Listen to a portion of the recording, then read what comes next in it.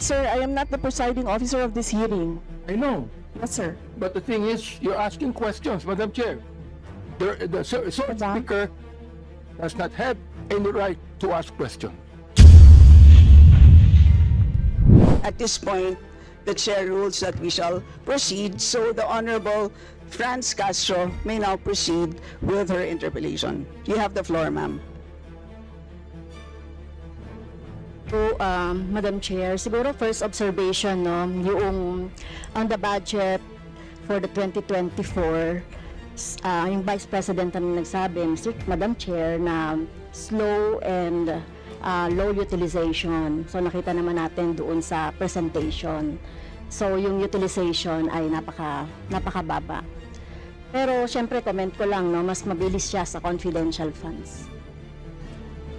100% in 11 days. Madam Chair. So, Madam Chair, so according to the utilization of the confidential and intelligence funds submitted by the COA to us, no, so we have here surveillance and monitoring. Sabihin ko lang, Madam Chair, no, yung purchase of information out of 125 million confidential funds in 2022, purchase of information 14 million, payment of reward 10 million, rental and other incidental expenses relative to the maintenance of safe houses 16 million, purchase of supplies 35 million, provision of medical and food aid 40 million, payment of incentives or traveling relative to confidential operations 10 million. So a total of 125 million conducted surveillance in 132 areas in 11 days. So 100% utilization. Madam Chair, I have also here a report about the notice of disallowance.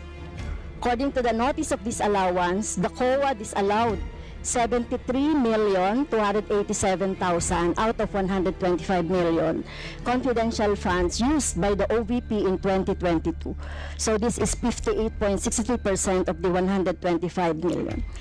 So can you confirm, the Vice President? Madam Vice President.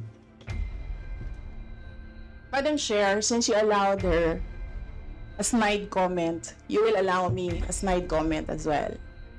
So my question is, Madam, can you yes. confirm? Yes. Yeah, okay. Diba? Okay. Yes, Madam Chair. So, Before you proceed, may I remind both our guests and our resource You should have reminded her when she said the line, diba? I called your attention, Madam Chair. You did not recognize me. So, ngayon, sasabihin ko na, if you allowed her that, you allowed me a snide comment as well. I don't recall hearing a snide comment, Madam Vice President. Ang snide comment, that's a matter of judgment. So please proceed with Secretariat, Madam Chair, I would like the Secretariat to repeat the first 3 lines of the comments. well, a point of order, Madam Chair. Point of order, Madam Chair, kasi parang... So let's please proceed with the answer. Point of order, Madam Chair, kasi parang siya yung nagpe-preside eh. Yes, that's why Kasi inuutusan mo yung secretariat natin sa Committee on Appropriation. Yes, Alam mo ano, di ba? So, okay, thank you, Madam Vice Chair. President, please proceed with the response. There's a question. Please proceed with the response.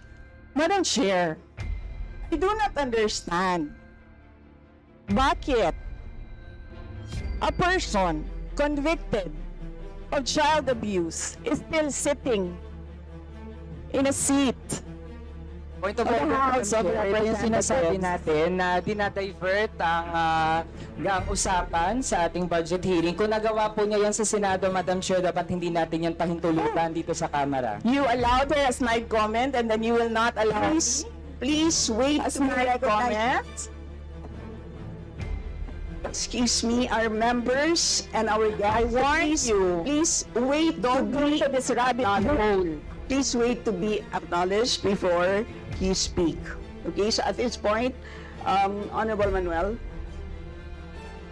Madam Chair, again, it's another point of order kasi kapag may mga deliberation tayo, we should stick to the topic. Hindi pwede, Madam Chair, na dinadivert natin yung usapan para hindi natin sagutin yung tanong ng mga mambabatas natin. This is actually the best opportunity, formal proceedings, nakikita po ng publiko para malaman anong sagot ng Vice Presidente. So hindi po natin napapayagan ang ganong mga argumento na hindi naman tumutumbok dun sa topic natin. So, Okay, Madam Vice Chair, President, there's I a will make this question. easy So for you. Please make Sige, ma'am. your responses direct to the point. Sige, ma'am.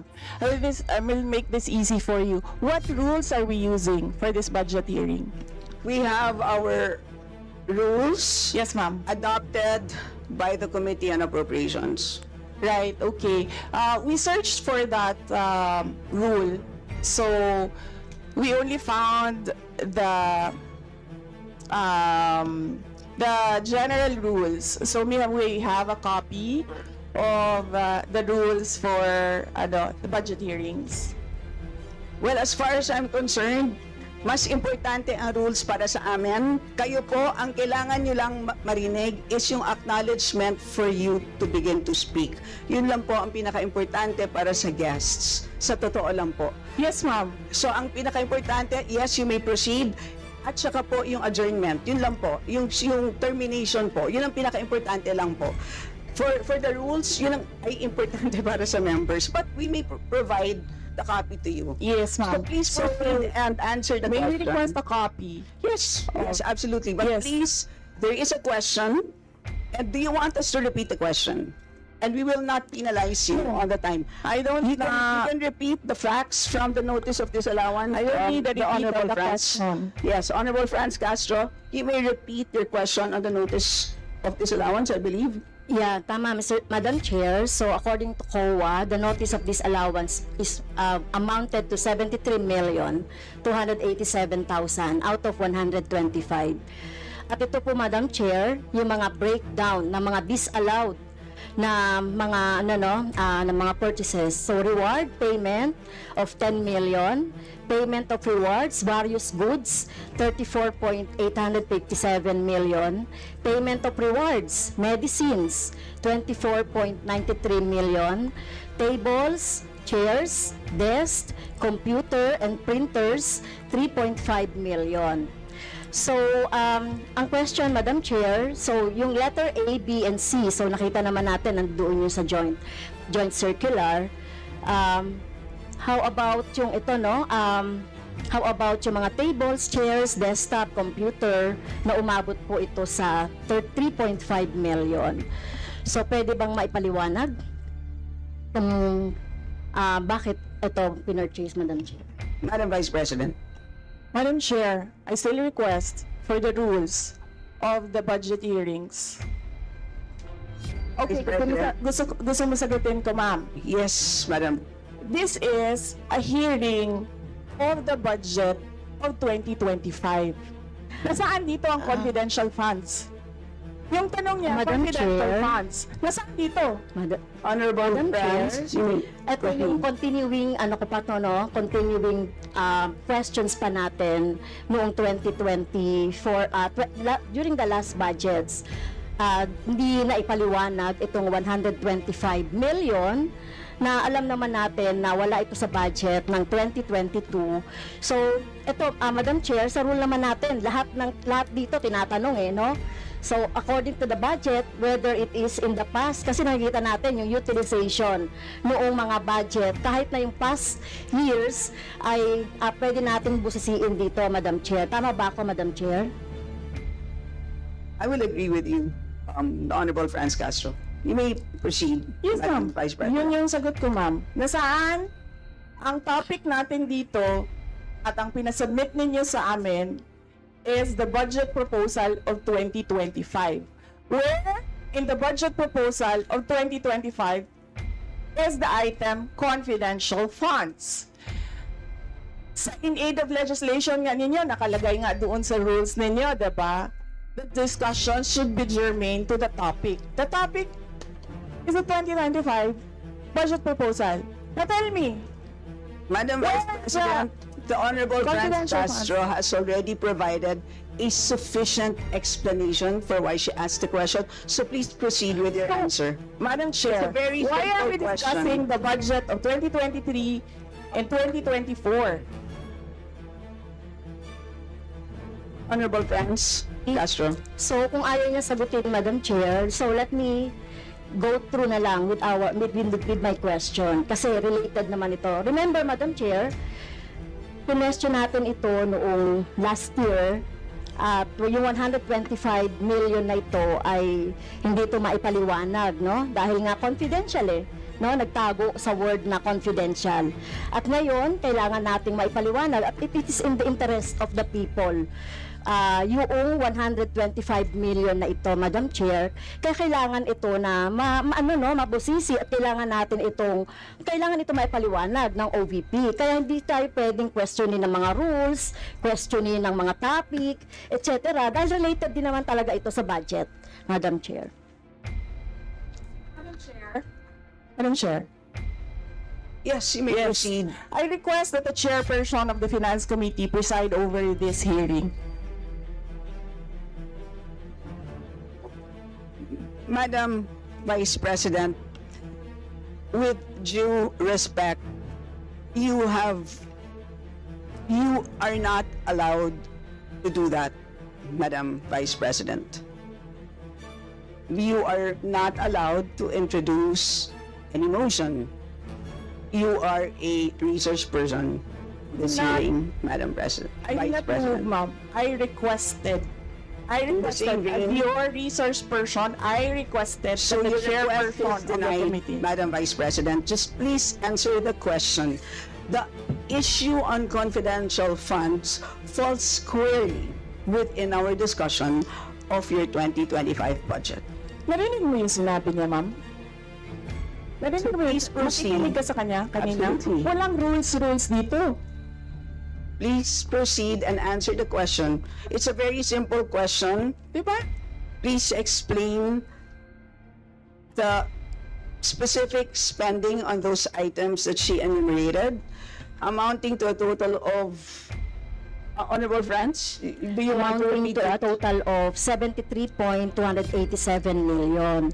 So, dahil may notice of disallowance, so ibig sabihin, Madam Chair, illegal ito at not in accordance with the joint circular by the COA, BBM, and other related agencies. So kung ito ay dinisallow, so ibig sabihin illegal yung paggamit nito. Madam Chair, nitong mga items na binanggit ko po, Madam Chair. You cannot allow a member of the House to just claim that it is illegal. That is a notice of disallowance. That is a procedure inside the Commission on Audit. Hindi sa upuan niya. Honorable friends. Okay, thank you, Madam Chair. So, thank you for the explanation, Vice President. Okay, next. According to accomplishment report of OVP, it spent 10 million for payment of reward. So, Madam Chair, in 11 days, ilang tao kaya at magkano kada tao ang reward? In fact, COA disallowed the whole amount spent by OVP for payment of reward. Hindi ba, Madam Chair, questionable ito? Madam Chair, the invitation letter that we received from the House of Representatives. Dear Vice President Duterte, the House Committee on Appropriations will hold briefings, hearings on the budget proposals of various departments, agencies, and corporations relative to the fiscal year 2025 National Expenditure Program as the basis of the fiscal year 2025 General Appropriations Bill. Nasaan? Sa presentation ko kanina, ang haba. Ang confidential funds. Honorable friends, Castro.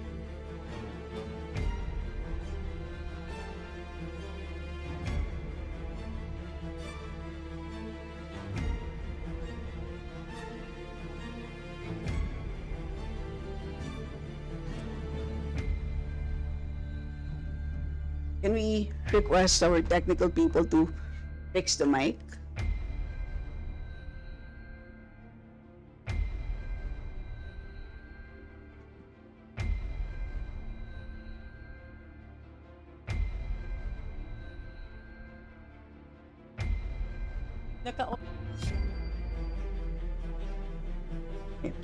Can everybody check their mics and make sure that they're switched off para maka-switch on yung si Franz?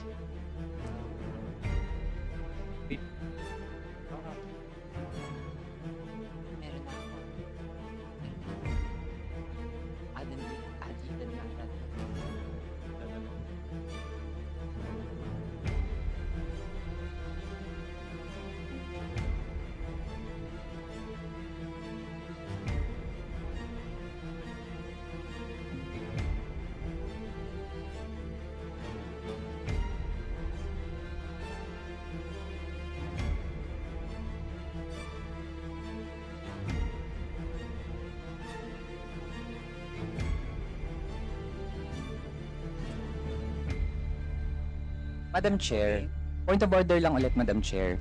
Kasi kailangan lang nating ma-establish. I would assume hindi naman po pinanganak kahapon ng ating resource person. Practice po natin sa Madam House Chair, that is a polite remark. na para po tayo ay makapagtalakay ng budget na pinopropose para sa susunod na fiscal year. Chine-check natin paano din gumagastos yung mga ahensya even in the current year and in the past year.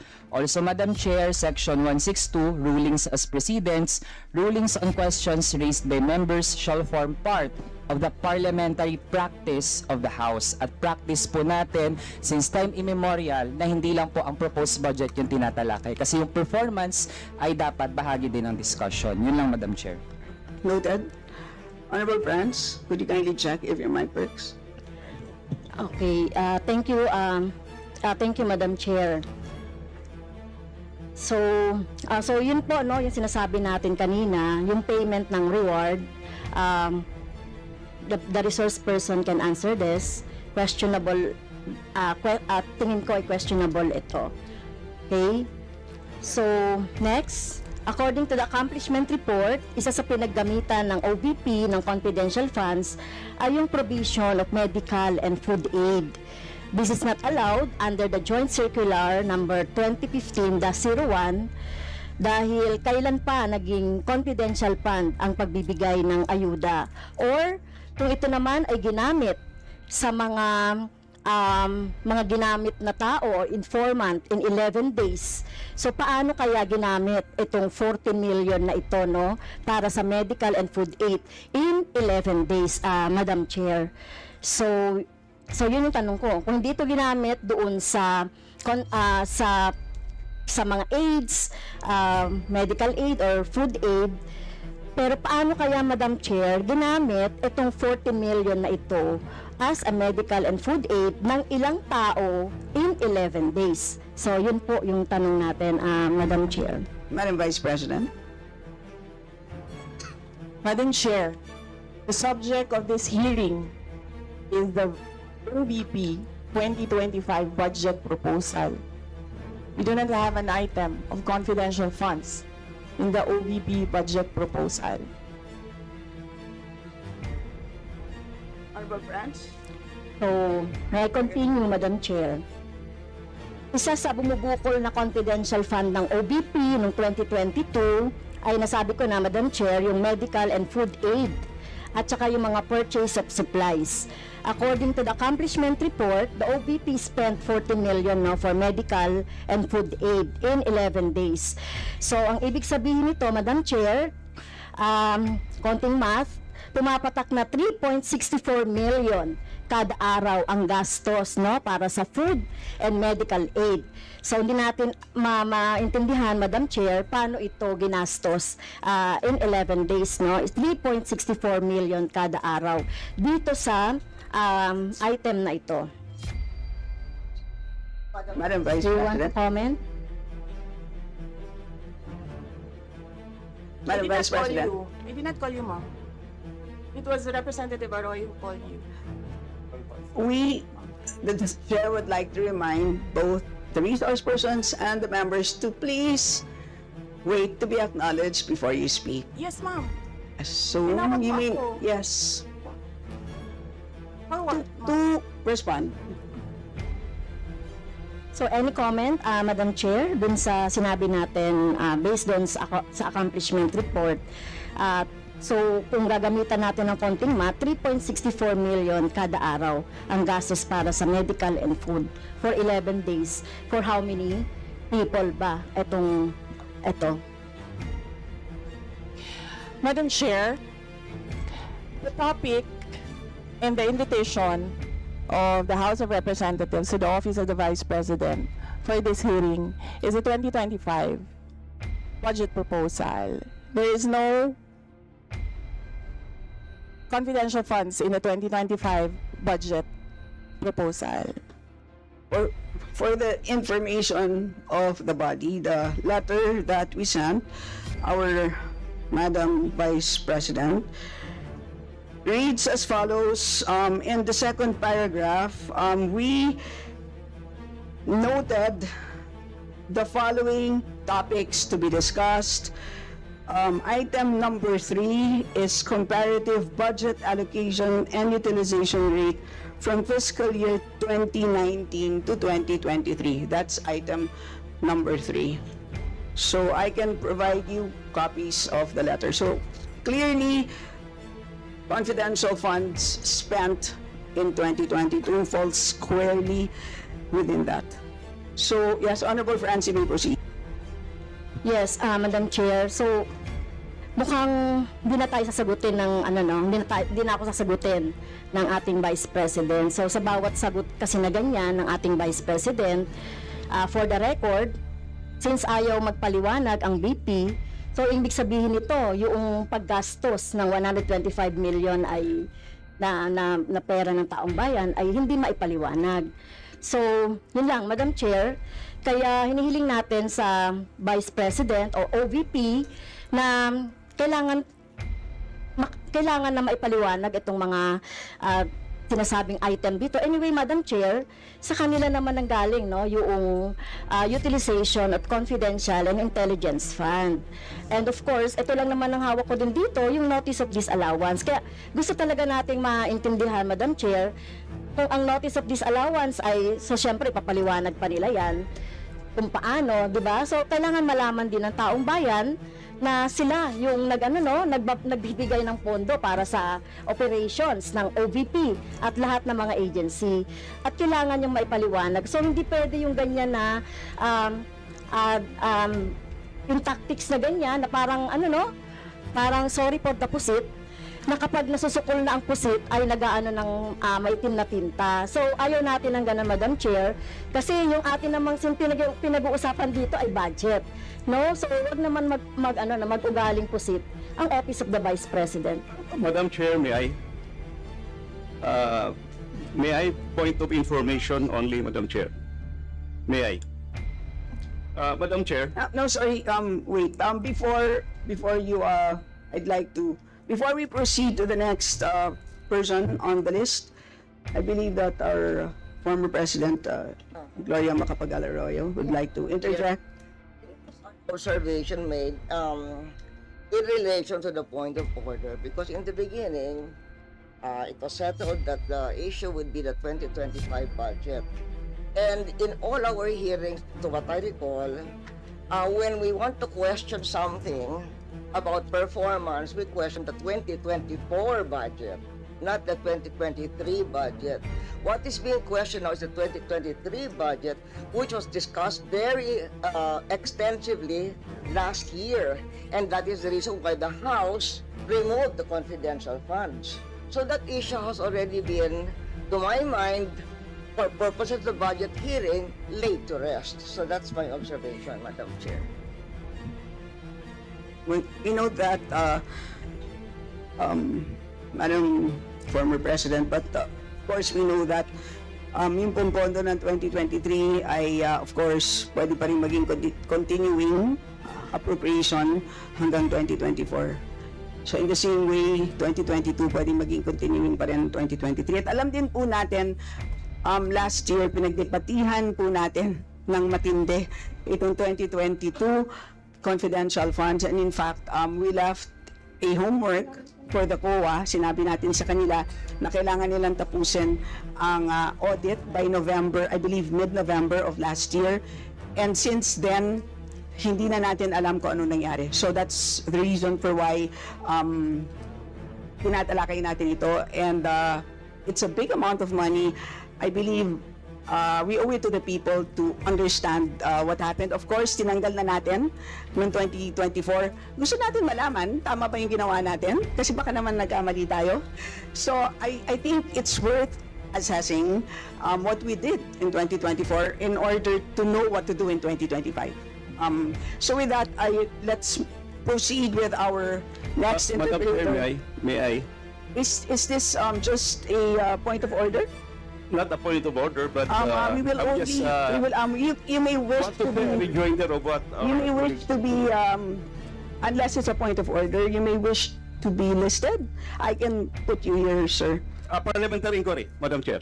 Yes, you may Parliamentary inquiry. proceed. May I ask if the resource person is required to answer a question that is related to a commission on audit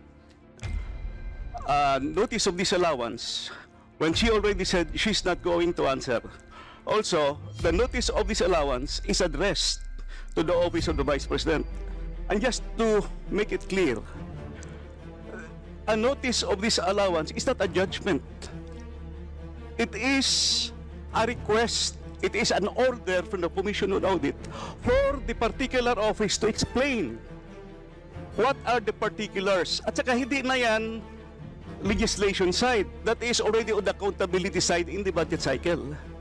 So, my parliamentary inquiry, Madam Chair, is that nagsabi na nga siya na hindi siya sasagot and it is related to the COA notice of disallowance. And just to add, sinabi na rin ni former President, it was thoroughly discussed in the previous year. In fact, tinanggal sa budget ng 2024 yung confidential fund. And we know that there's a pending case on that also. To discuss that further might somehow prejudice or be biased whatsoever. So, yun lang po, Madam Chair. Alright, salamat. On your inquiry, the only requirement is to provide a direct response on the question. Meaning to say, a response that is directly related to the question. Meaning to say, kung may question at ayaw niyo pong sagutin niyo ng diretsahan na hindi po ako sasagot dun sa tanong. Ang problema po kasi, ang response ay naging hindi related dun sa tanong. Halimbawa, may tanong, ang sagot ay paglalarawan doon sa nagtanong. So, hindi naman yon klaro na hindi yon directly related dun sa tanong. Kaya, yun po, I think it's a reasonable ask. If there's a question, you may or may not answer. You're not compelled. But you just please say, I do not wish to answer. That's it. At least we know it's a direct response. And with that, we move to the next Madam Chair. person on the list. Madam Chair. Madam Chair. Hindi na po tayo matatapos. Yan ang sinabi ko sa iyo kanina. Ayaw mo maniwala sa akin eh. Aabot talaga tayo ng bukas dito. Diba? Madam Chair. Is this an inquiry regarding...